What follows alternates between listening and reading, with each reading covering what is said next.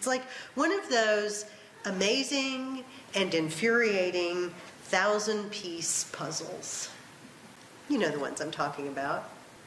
Our kids and I worked on one of those one time during vacation, and there was a giant glass coffee table that we worked on. We spread all of the pieces out.